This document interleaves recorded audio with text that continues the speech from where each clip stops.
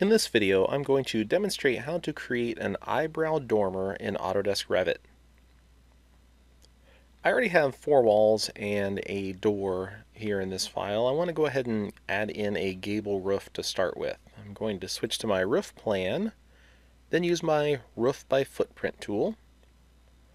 I'm going to select the wood rafter 10-inch asphalt shingle for my type. I'm going to set my overhang to 2 feet. Then confirm that my base offset from level is set to 0 and that I have no cutoff. And for my rafter cut, I'm going to set this to a plumb cut. This is going to be a gable roof, so I do not want a slope on the left and right side, so I'll make sure Defines Slope is not selected, and I'll select the east and west sides of this building. Then I'll turn Defines Slope on and select the north and south. By default, I'm given a 9/12 slope. I'm going to select these two slope lines by holding Control, and I'm going to adjust their slope to 8/12. Then I'll simply finish and attach the walls to the roof. I'll switch to 3D, and you can see the main roof of the building now.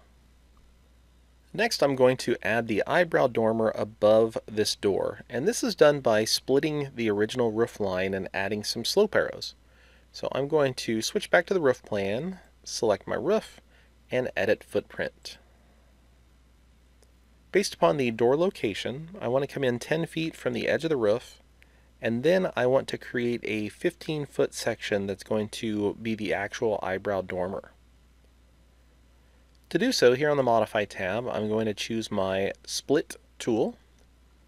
Then I will just simply come in until I'm 10 feet away from the edge and click.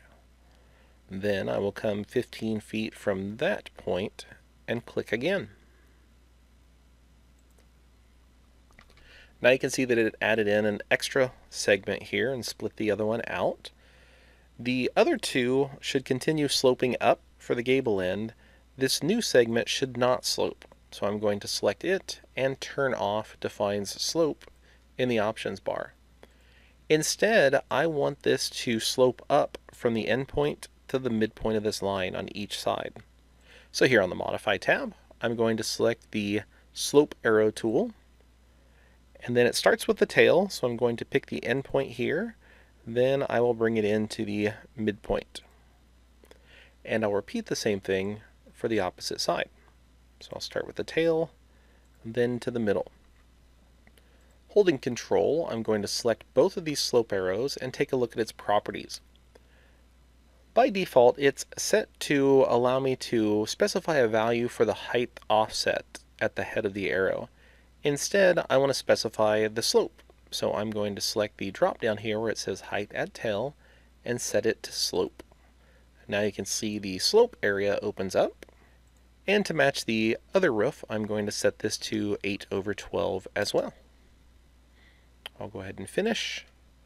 Take a look at the 3D view, and we can now see that we have the eyebrow dormer. To finish this up, I'm going to add a round window above my doors, so I'll switch to my south elevation, select my window tool. I'm going to use the 36-inch round window, and I'll simply click to place it somewhere above the door here. And then I will select it, set its seal height to 8 foot 6 inches. Then I will align it. So I'll switch to the Modify tab and use my Align tool here. Find the center of the door, then the center of the window. Once again, I'll switch back to 3D, and I can see my final result. That concludes this look at creating an eyebrow dormer in Autodesk Revit.